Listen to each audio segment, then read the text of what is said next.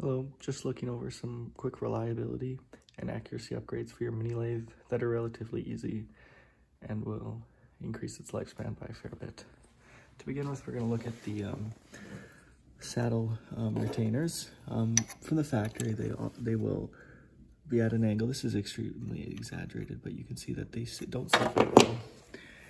And what I've done is I've added brass shims onto these, and I just get the perfect stack so that once I tighten those Allen heads on the bottom, it goes to the perfect tightness. And I've done that for both sides. And the way I've cut these is I bought some shim stock that's a 1/4 inch wide at my hobby shop. I made this out of aluminum. It's a bit ratty just because it was in my vise, but you drill the holes, you clamp it, and then you can just easily drill through the brass without mangling the out edges too much. And so that's for the saddle rails. To increase the accuracy of the tailstock, I did a couple adjustments. So you can slide shims underneath here to raise and lower it to get the perfect height. I drilled and tapped these 2 bolts, as well as the one up here, to change the angle, so this way.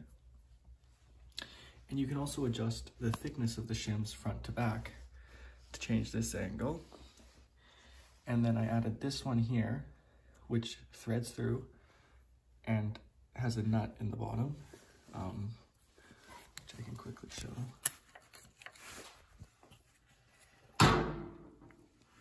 It has a nut right there.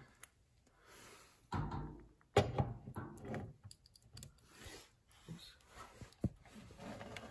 Just a little on.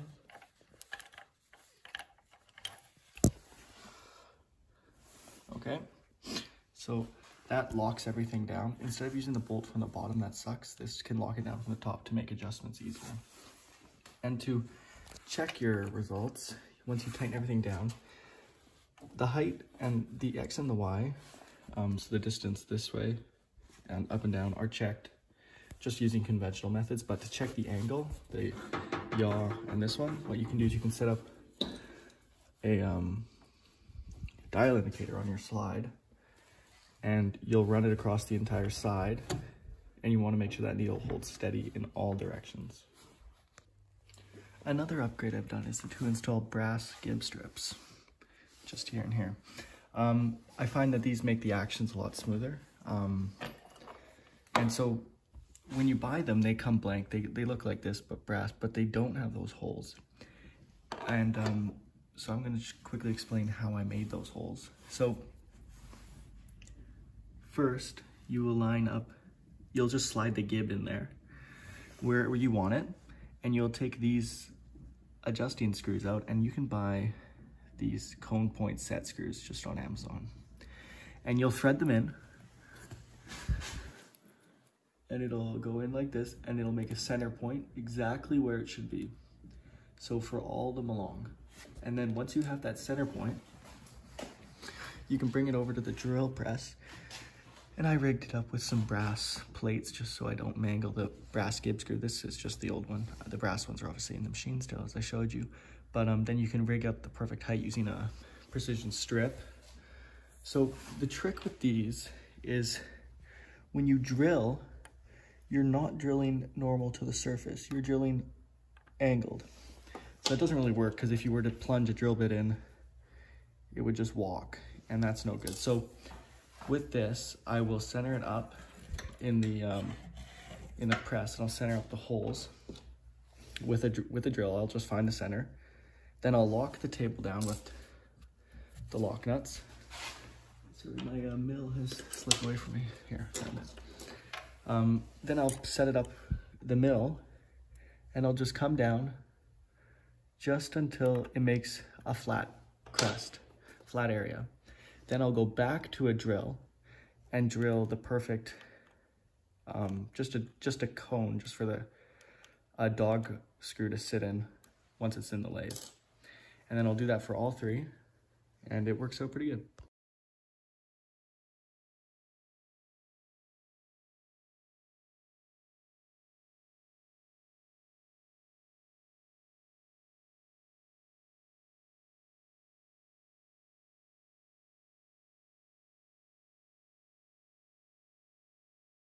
Another quick thing I found that works fairly well for me and results in a pretty good surface finish is I find I can, if I have a smaller bit, such as this Ackie size one here, what I can do is I bought extra feeler gauges, and I can stack the feeler gauges to get the perfect height to the center.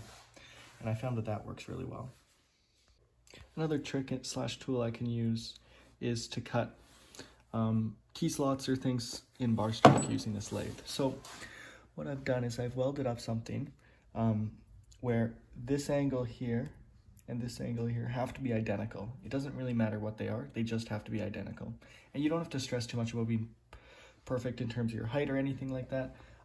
Even if it's slightly off, it's okay. You can work it out. So you can adjust the height using these shims underneath, similar to what I've done with the tool. And so then using U-bolts, you can clamp your workpiece into this and it'll be perfect. And your end mill, which would be in your chuck, would be here. And when you do the cross slide, it'll essentially just cut the end mill through perfectly like that. And the way you can get the height set up perfect is once your workpiece is perfectly clamped in here, you can run it up against the end mill. So since I'm recording with one hand, it's a bit difficult to show here, but it'll look like this.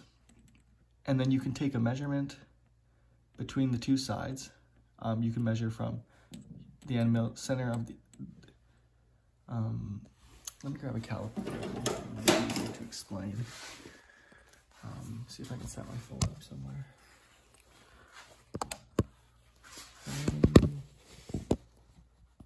Okay, perfect.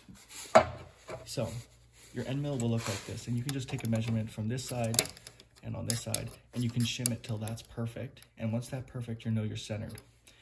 And then you can just quickly do a lot of end mill passes and move the slide in and out and just slowly go deeper with it. Yeah, so then that works out pretty well.